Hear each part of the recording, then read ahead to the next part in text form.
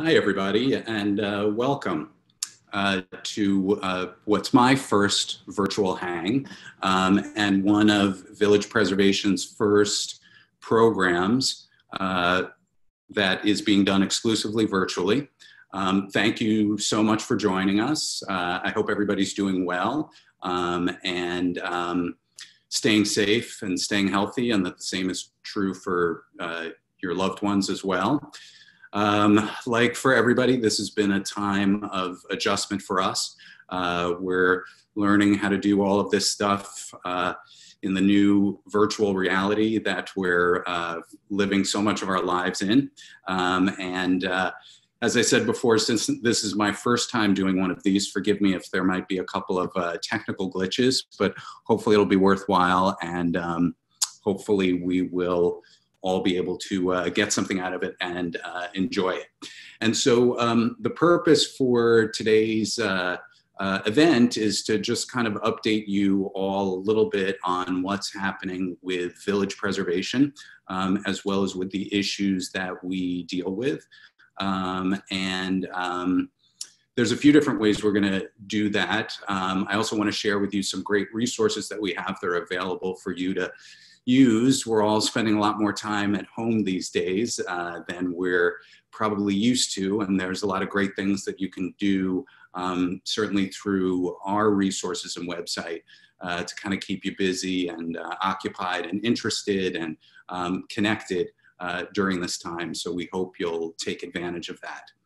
I also want to just mention for anybody who's on the call who's not familiar with village preservation, we're a nonprofit 501c3. We've been around since 1980, and our mission is to document, celebrate, and preserve and protect the special architectural and cultural heritage of Greenwich Village, the East Village, and NoHo. And we do that through a variety of means, everything from advocacy to try to save endangered buildings or gain landmark protections for buildings or parts of our neighborhood that we think are worthy of such protections, fighting against what we think are bad development proposals for the neighborhood, and a lot of programming, creation of resources, tours, lectures, etc. And of course, now we're doing a lot more of that than ever in the virtual world and online. Towards the end of today's program, which I'm thinking is probably going to be about 45 minutes into this, I'm going to take and respond to questions. So you can submit questions via the chat function, and we'll try to get to as many of them as we can. So you can feel free to start sending those at any point. Once I'm done going through everything, I'll take a look at those, and you may want to wait till towards the end because there may be things that I bring up that spark some questions. But if you have some that you know out of the gate you're going to want to ask anyway, feel free to start sending those in. So to start, I am going to hopefully bring up some helpful information. Oh, that's not it. Okay. All right, give me a second here. Sorry about this, guys. This is one of the sort of technical things that I mentioned might be a little bit of a challenge. Here we go. All right, sorry about that. So first of all, I want to mention that because of the pause that the state and city have put in place, a lot of our typical land use actions and processes have been on hold. However, they are starting up again. And as you may have seen from the newsletter we sent out today, we're actually starting to have our very first hearings of the Landmarks Preservation Commission coming up next week, as well as some hearings of the Community Board, which will begin to take place all virtually. So now those processes are happening again. And as always, we are monitoring and participating in them and giving you the public information about what's happening and how you can participate, what the applications are, and things of that nature.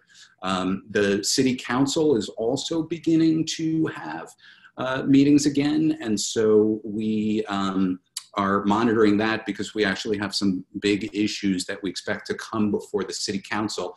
In fact, they probably would have come to the City Council by this point in time had it not been for the pause.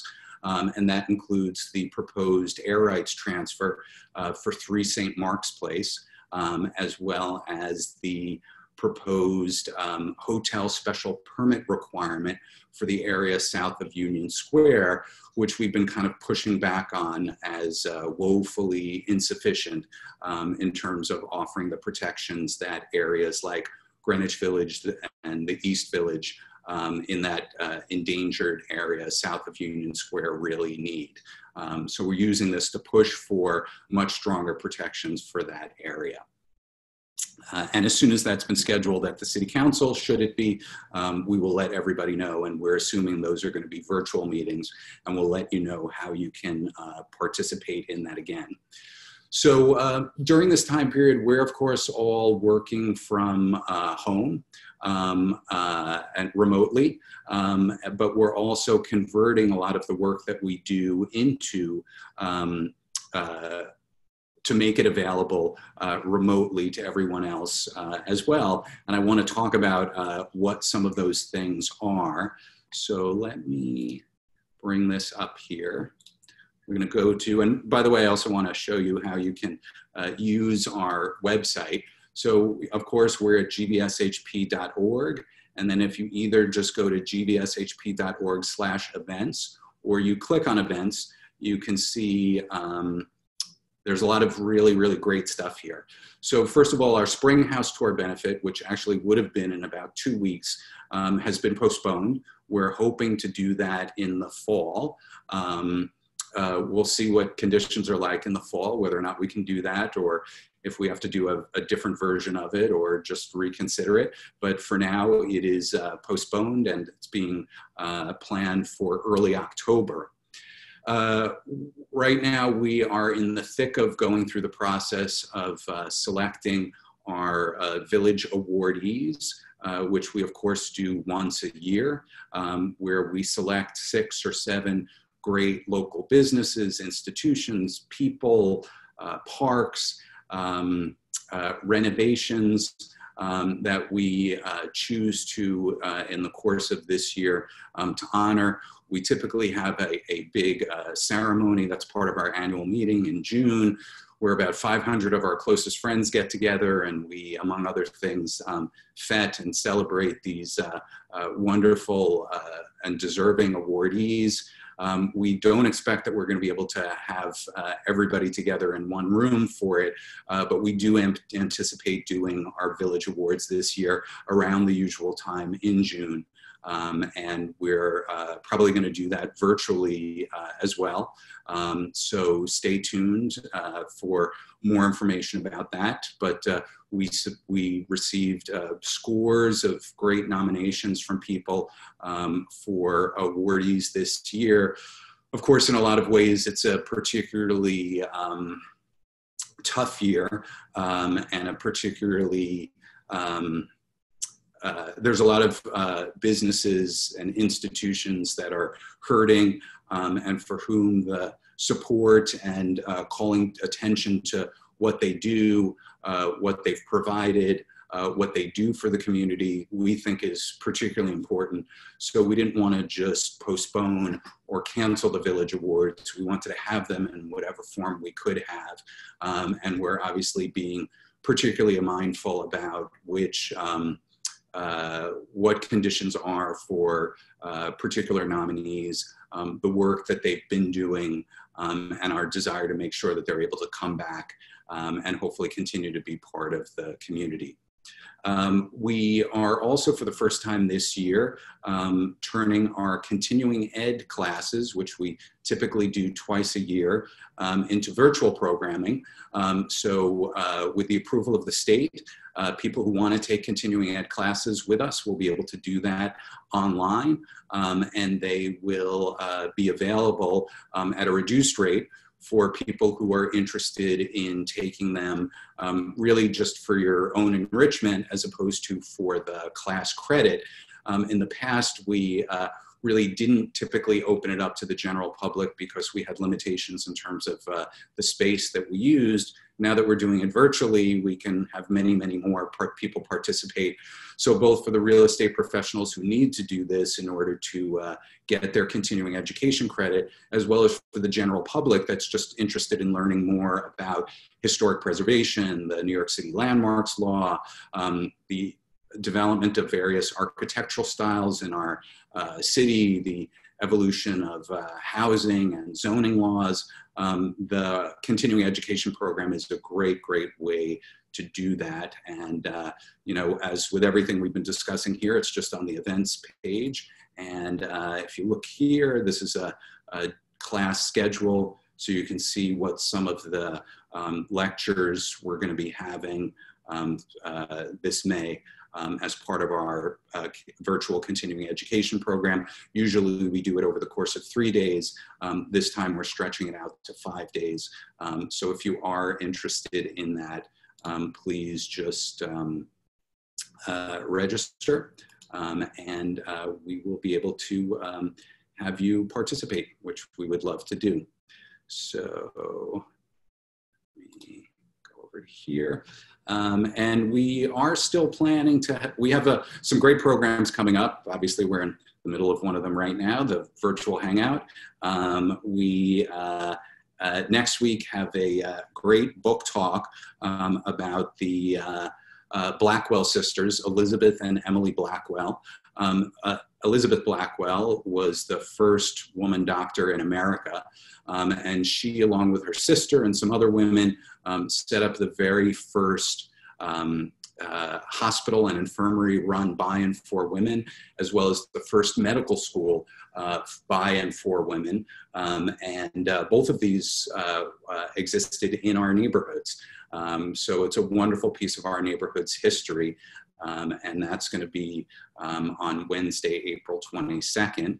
And then the following week on Monday, April 27th, Sarah B. Knappman, who's our Director of Research and Preservation, is going to walk you through how you can do research from home on your building or on any other building. There's amazing resources available out there that you can look at. So things that you've been curious about before, but maybe never really had the time to explore or research, now's a perfect time to do that. And Sarah is the expert to walk you through how you can do that. I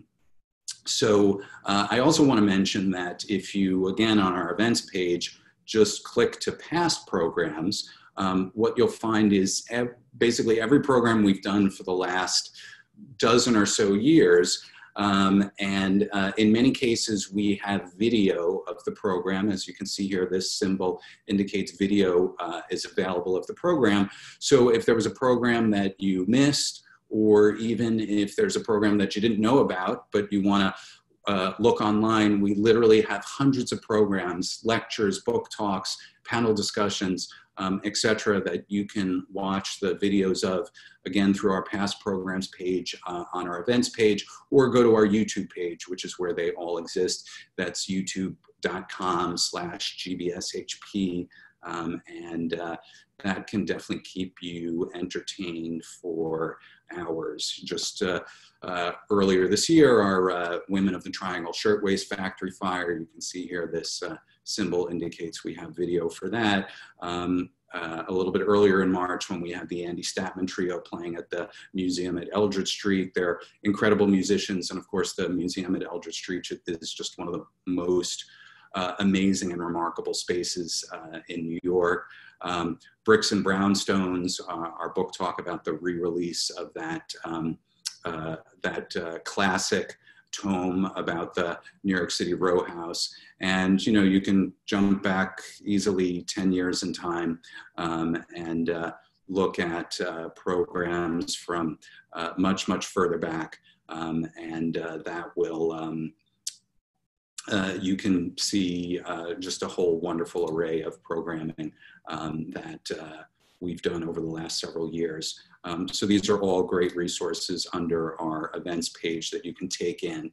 And we are still planning on unveiling our latest historic plaque. We have our historic plaque program here in June. And that's going to be on the home of Jane Jacobs in the West Village. We're hoping that by June, we will be able to do that. We may not be able to have the big gathering of people all together outside that we typically have. We'll see what conditions are like in June. We're hoping we'll at least be able to have the plaque placed on the house and have a virtual ceremony that people can safely participate in from afar. So that's definitely something to look forward to and that we think should be wonderful. So let me also mention some other great resources that we have available to you, including some wonderful new stuff.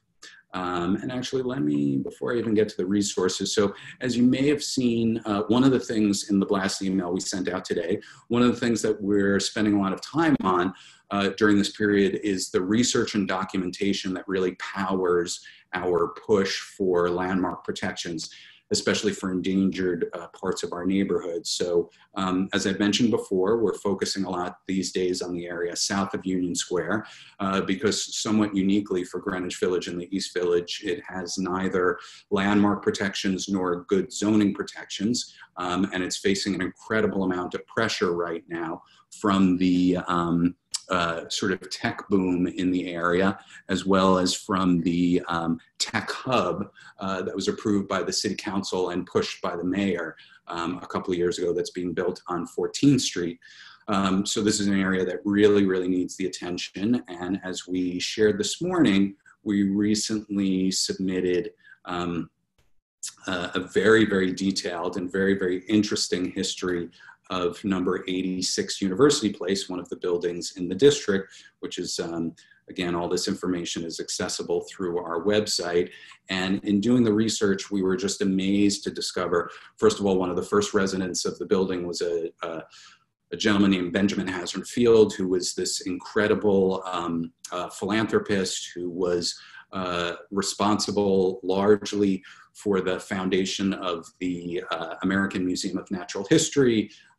He was in many ways responsible for the New York Public Library system taking the current form. He was a prime mover behind what was called the New York Free Circulating Library, which was sort of one of the three legs of the original New York Public Library system. He helped found the very first library for women in New York, the very first hospital in the country for people suffering from chronic diseases, the New York Historical Society. And that's really just the beginning. Then from there, the home, some really interesting German immigrant business people had used 86 University Place as both their home and their business headquarters. This kind of tells you a lot about the immigrant experience in New York in the late 19th and early 20th centuries. And then into the early 20th century, a very colorful gentleman, Barney Gallant, who was known as the mayor of Greenwich Village. He was the first person in New York to be prosecuted under the Volstead Act or Prohibition. He had a very, very well-known establishment there called the Royalist. And then starting in the 1950s, the building was the home of the Bagatelle, which became one of the most prominent lesbian bars in New York during that time. And what's interesting about it is it was particularly popular among several women who became prominent writers, Audre Lorde among them, as well as Anne Bannon. And we have all of that information in here. You can also take a look at another very detailed piece of documentation we recently submitted to the Landmarks Preservation Commission about this same area, the corridor south of Fifth Avenue, south of Union Square, which is between 12th Street and 14th Street, largely unlandmarked, but has some incredibly rich history. It really makes for a fascinating read. Everything from political radicals to great writers and artists. The recording studio where Billie Holiday did her first recordings and where arguably racial integration in recorded music began. Figures like the Roosevelt family, Andrew Carnegie, connected to some of these buildings. Really an incredible history. The Sacco and Vanzetti trial, the women's peace movement in the early 20th century, all connected to these buildings. The fight to call attention to and to stop the Armenian genocide, headquartered in buildings in this corridor of Lower Fifth Avenue. So it really makes for a great read. Interestingly, the National Board of Review of Motion Pictures was also located here for many years. And this was the entity which more or less got to decide what movies the public did or didn't see. So there's really some pretty varied and incredible history connected to these buildings. So definitely check that out. And introducing our new podcast. So today we've announced the introduction of another great way we have to connect to the public, which is our podcast. And I'm going to now bring you to our resources page. So if you go from our homepage, which I'm going to bring you back to here, and you click on resources, you can also just go to gbshp.org/resources, and it'll take you there. There's a lot of stuff in here that you can check out.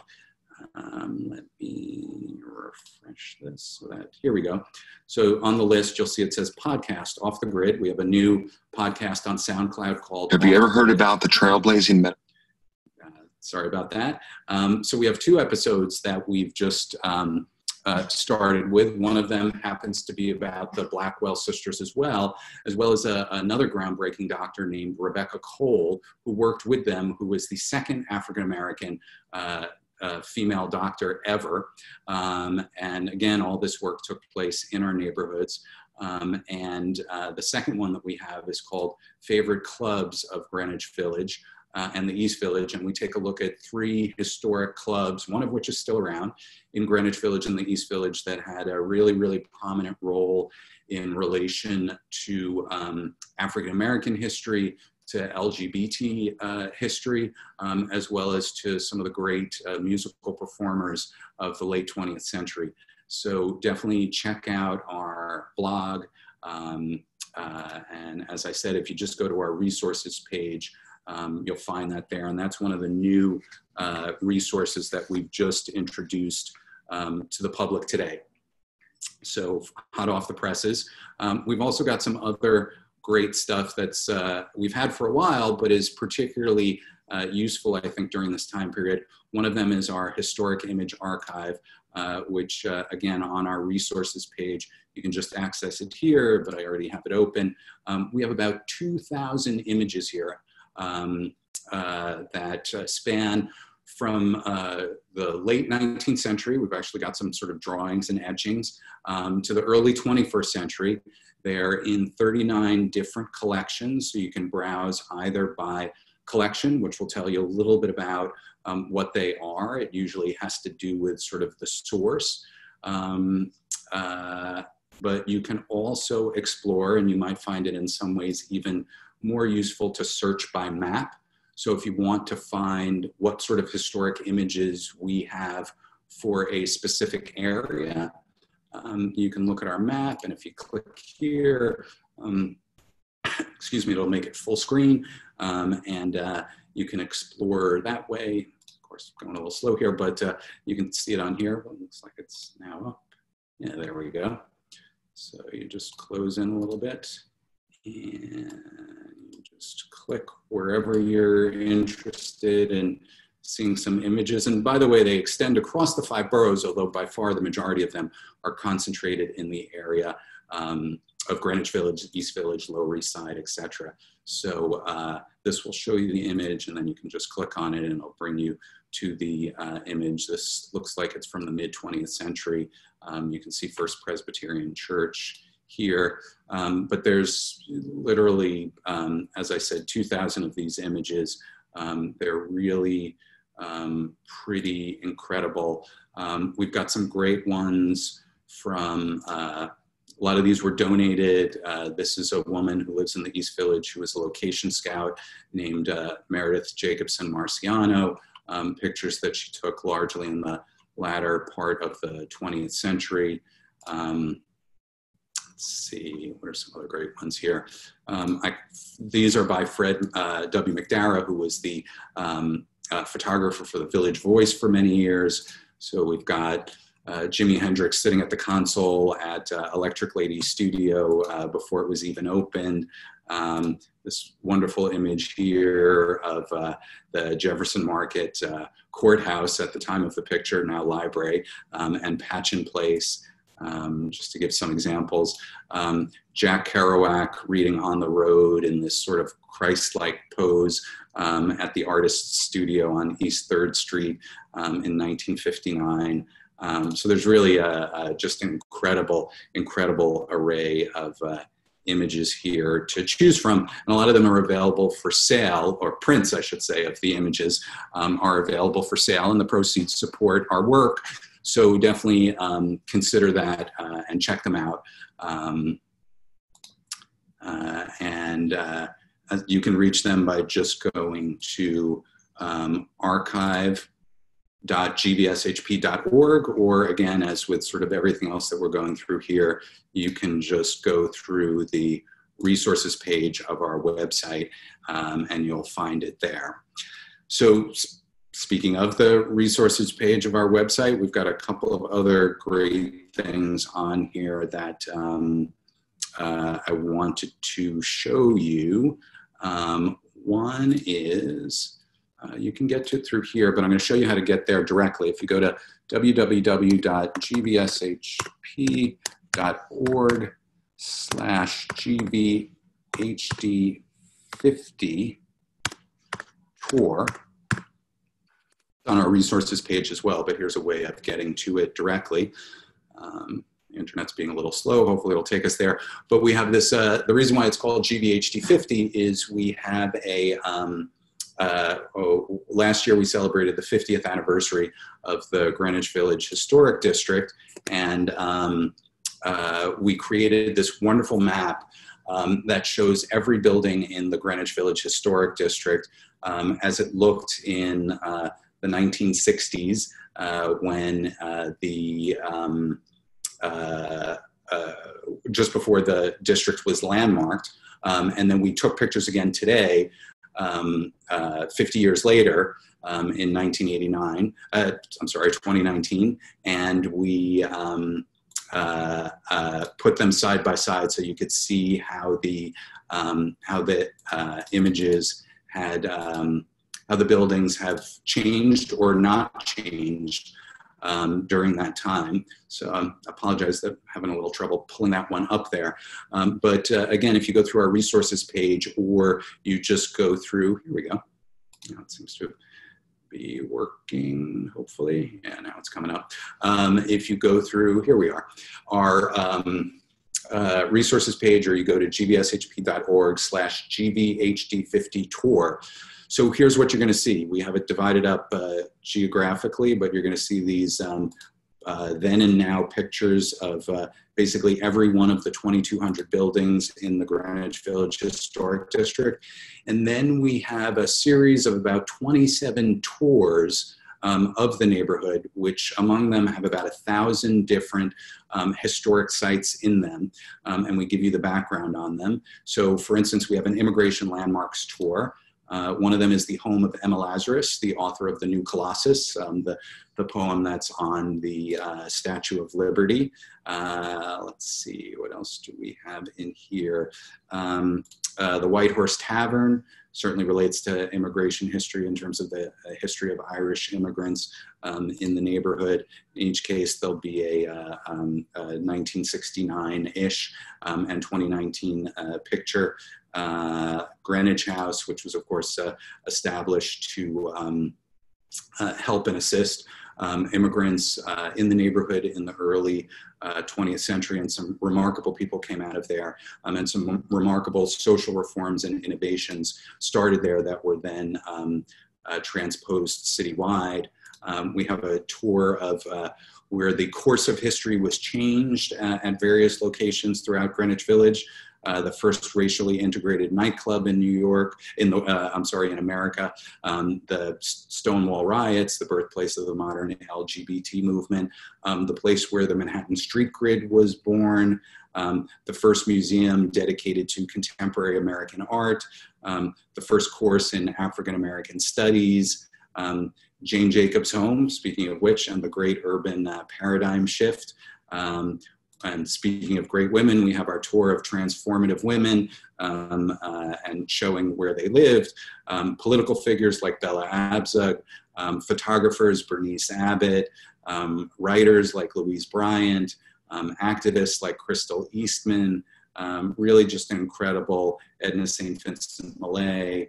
And if you click over here, you'll see all of the rest of the tours. So it's everything from architecture. So we have kind of our selection of some of the most charming spots in Greenwich Village, to things like Edward Hopper's Greenwich Village, sites in the neighborhood connected to that great painter, the locations of various movies and TV shows, etc. So it's really pretty wonderful. And similarly, if you just go to gvshp.org/civil rights map, we have this incredible map with about 200 entries on it, showing the civil rights locations connected to important moments in civil rights history throughout the East Village and Greenwich Village and NoHo. We have African American history. As you can see, we've got about 40 different sites here.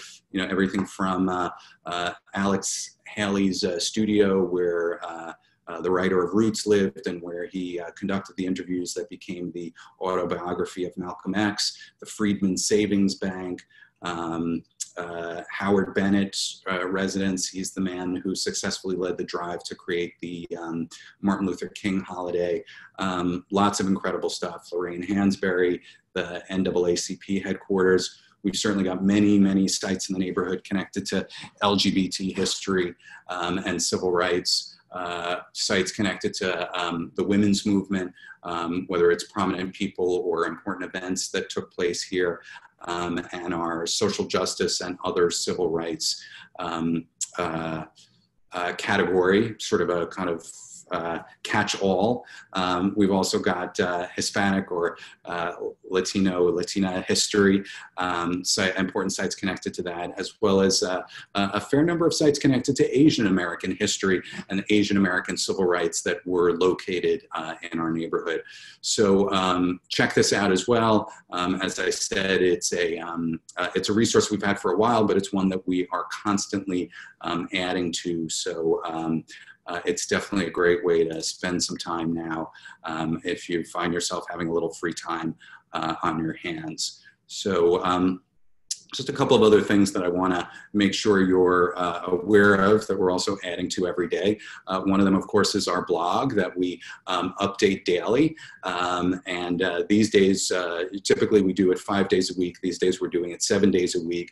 And these are just daily items telling you about, you know, interesting history of the neighborhood, interesting characters, things that took place on that day in history, tours that we've created of various things like churches of the East Village in this particular case, kind kind of a curated tour of our historic image archive, showing historic images and things that we're looking forward to doing again once the quarantine is over. For instance, whether it's playing in the fire hydrant or going to the fountain at Washington Square, taking a look at some of the great landmark sites in New York outside of our neighborhood and learning how they're actually deeply connected to Greenwich Village or the East Village through our Beyond the Village and Back series on our blog, looking at important artistic figures and women often overlooked who had such a huge impact on the course of American history and American art. Some great reads about Greenwich Village and the East Village during this time period. So our blog is definitely being updated every day with some great stuff. And you can, of course, get to that through our resources page again, or just go directly to gbshp.org/blog. So just a couple of other things I want to hit on before we wrap up and go to, that's not what I meant to hit, before we go to questions. So we also have this wonderful oral history collection, which you can really get lost in a good way. And I would definitely recommend trying to check it out during this time period. Recently we've added some great people to it.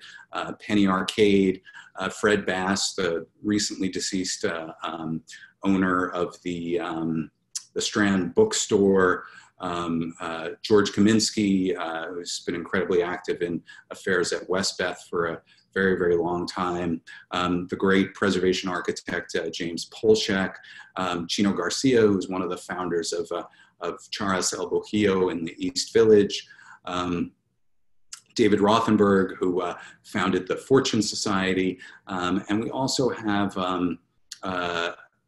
oral history separated by these collections. So one of them is Preservation Pioneers. And we have an oral history with Jane Jacobs from the late 1990s, where she, you get to hear her in her own voice talking about how she did what she did and what these campaigns were like and what she was up against. Really some pretty incredible stuff. So it's definitely worth exploring and checking out. We've got a lot of owners of some great cherished local businesses, which I think now more than ever we're conscious of. So Ola and Fawzi are the longtime owners now of the B&H Dairy in the East Village. We also, among others, have Matt Umanov, who was the owner for a long time of the Umanov Guitars.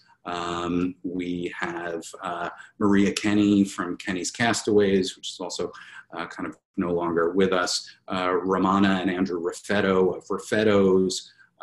We have Peter Longo from Puerto Rico Coffee, which is located in both Greenwich Village and the East Village. And, they tell you the stories of their families, their businesses. We have the current owner of Vinieros. So really, really some incredible stories that are very much worth checking out. And I think the last thing that I'm going to show you, which is also accessible through our resources page, but I'm going to show you how you can get there directly as well, is our East Village building blocks page. So if you just go to gbshp.org/building blocks.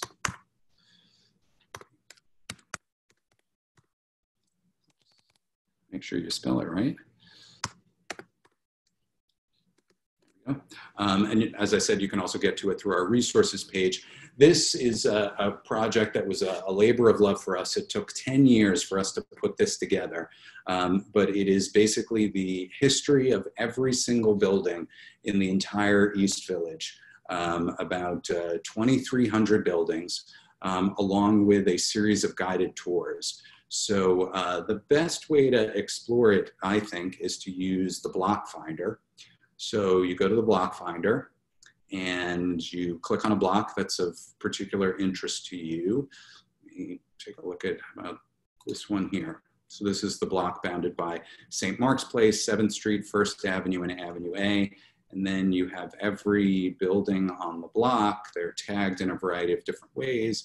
And if you click on it, so it's going to tell you when the building was built, what it was originally used for, who the original owner was, who the original architects were. It's going to tell you something about it in terms of its history, as well as its, in terms of its origin, as well as things that have happened since then. This happens to be the building that was used on the cover of Led Zeppelin's album, Physical Graffiti.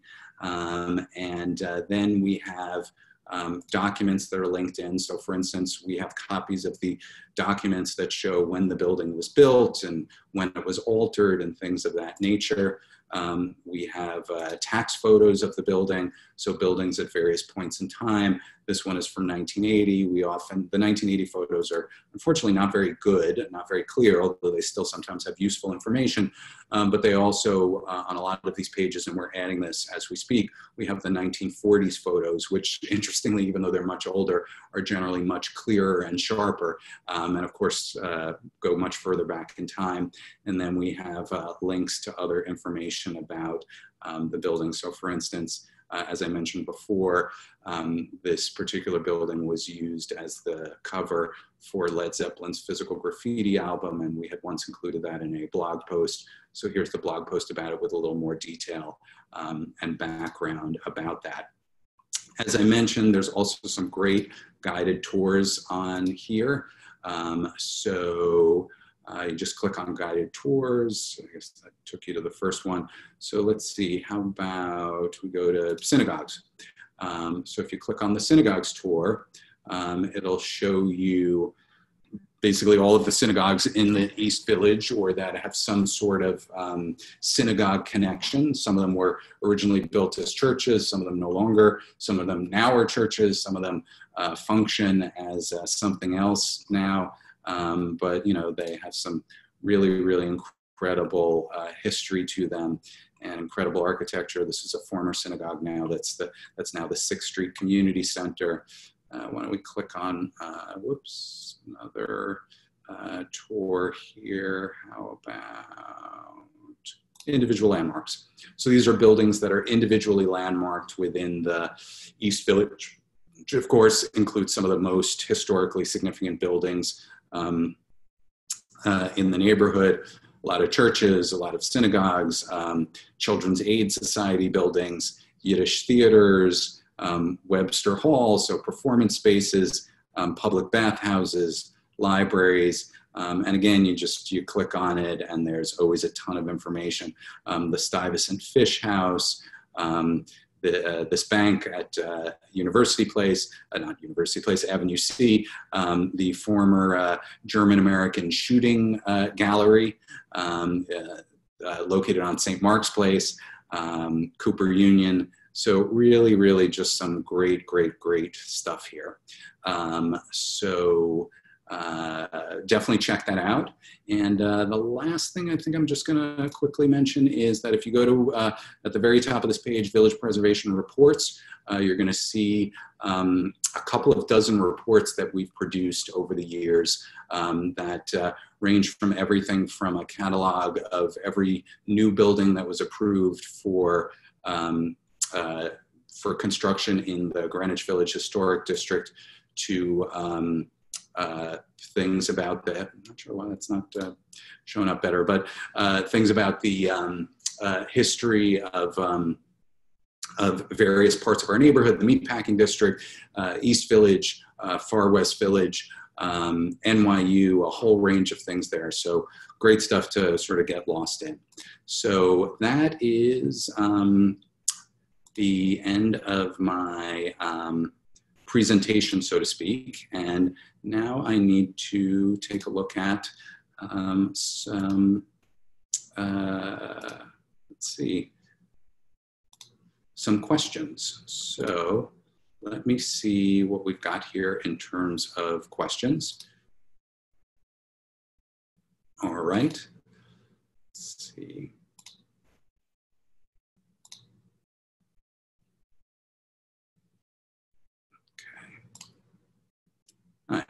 All right, so sorry about this, just a little bit of technical challenges here. So, all right.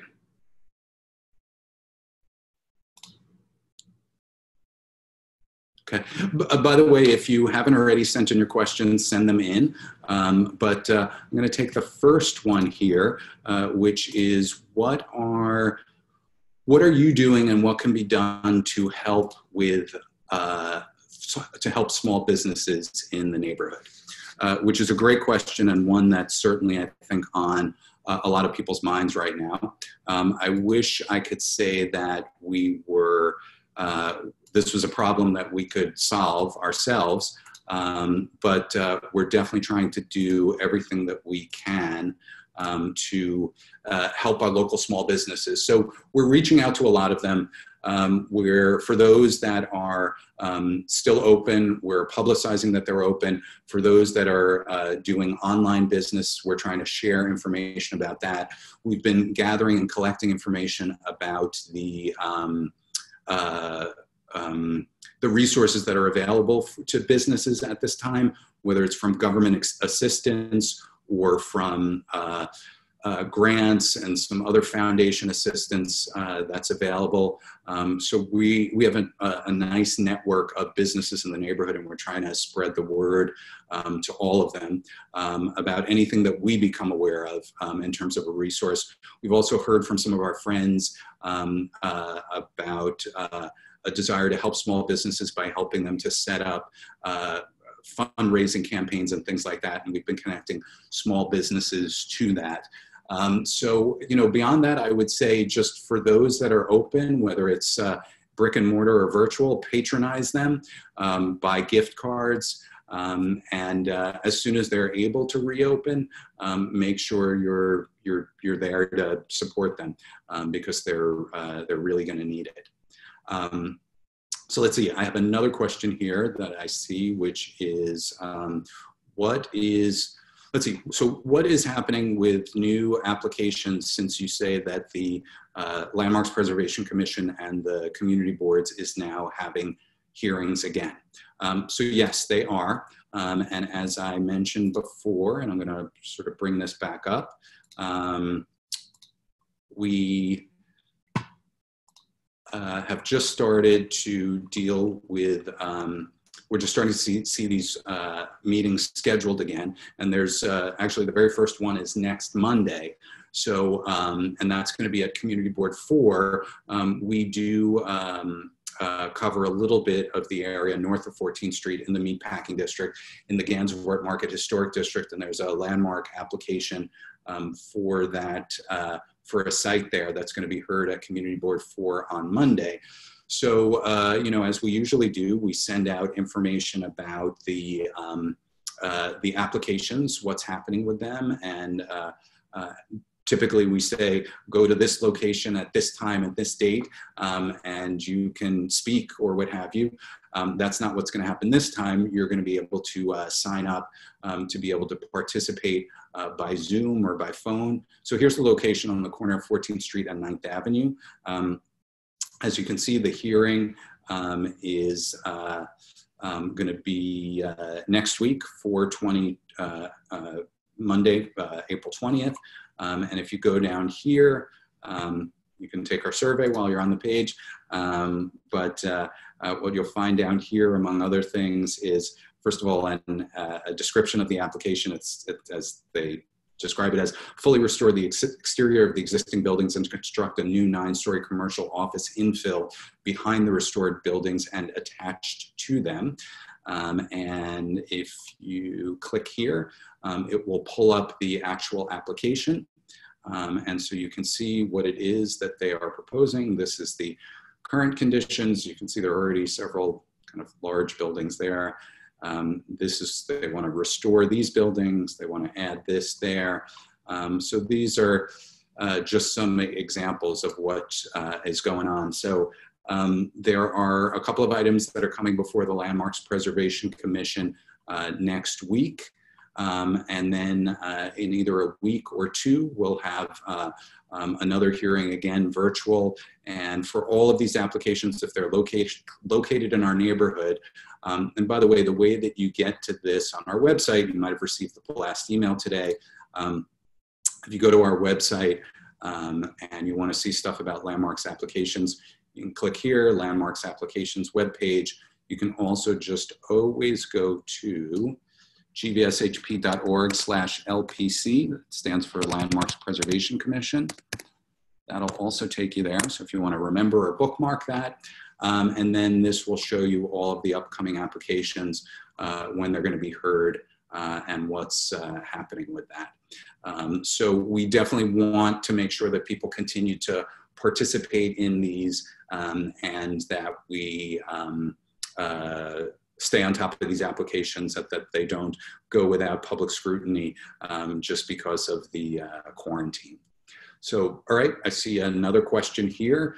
Let's see, what are you guys doing in terms of education for children? I know you were on a children's education program. Are you able to continue to do that now? So yes, we do run a children's education program, which we're incredibly proud of. It was the first children's education program based around historic preservation in New York City. And we've been running it for over 20 years now. And it's done both in schools with kids and here in the field, so to speak, the field being our neighborhood, where our educators go to the schools, meet with the kids, give them sort of a kind of basic rundown about history and historic preservation. Then in a second session, bring them to Greenwich Village or the East Village to show them some incredible examples of architecture and history that are preserved here. And then and then for the third and final session, we go back to the school and do an art project and a way of kind of cementing that knowledge for the kids. Obviously, with the schools out of session, or at least out of in-person session, we're not running our typical children's education program, but we are in the process of putting together several videos that we've created for kids. Our normal children's education program is run exclusively through schools. So a class and a school signs up for it. These videos will be available to anybody. We're putting the finishing touches on it, so they're not up yet. But if you come back to our Kids Ed page on our website, you'll see them soon. And so, a parent with a child can look at them and use them as well. So it'll be a great way to keep your children engaged during this time period also. And that's something we're going to want to continue to do even after the quarantine is over, because it's great to have those resources for children at home.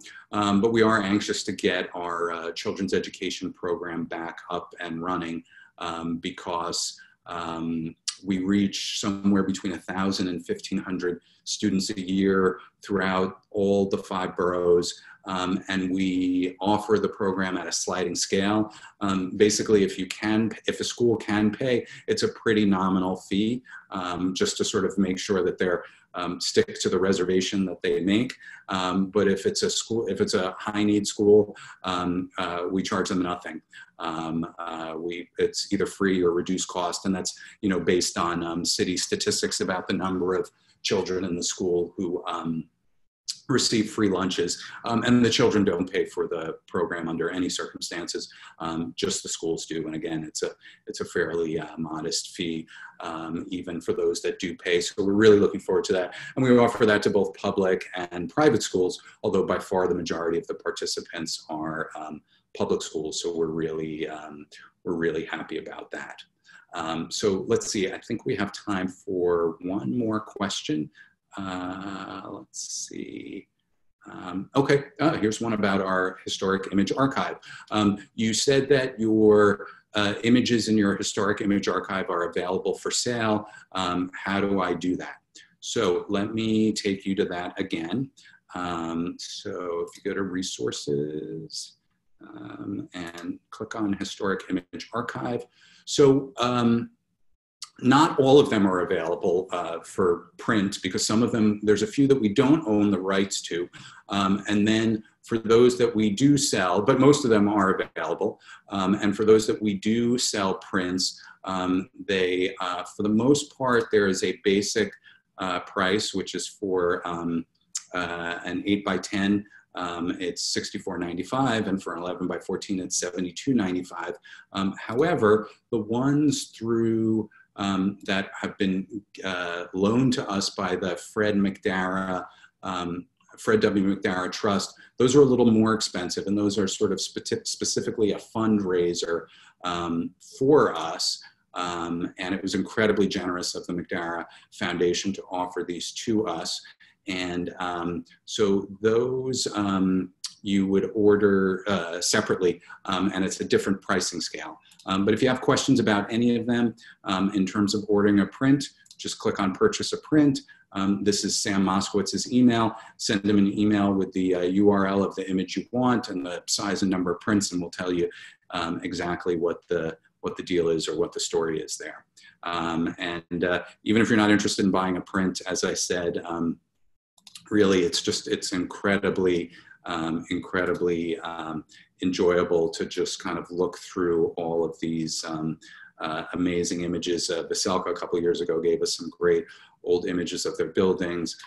We've got some old postcards of the neighborhood, particularly Cooper Square. So in some cases they're things like postcards or etchings. Let's see, we've got some images of the West Village and the Gansevoort Market that we took in the 1980s, 90s, and 2000s. And it's remarkable to see how much things have changed in that time period. So there's really some incredibly interesting stuff. We have the wonderful Carol Teller collection, a wonderful East Village longtime resident artist named Carol Teller, who over the course of 30 or 40 years took some just incredible pictures every day throughout walking around the neighborhood, and then donated them to us. And they're really just a remarkable record of the history of our neighborhoods. This is a bocce court in the early 1960s on the corner of First Avenue and First Street.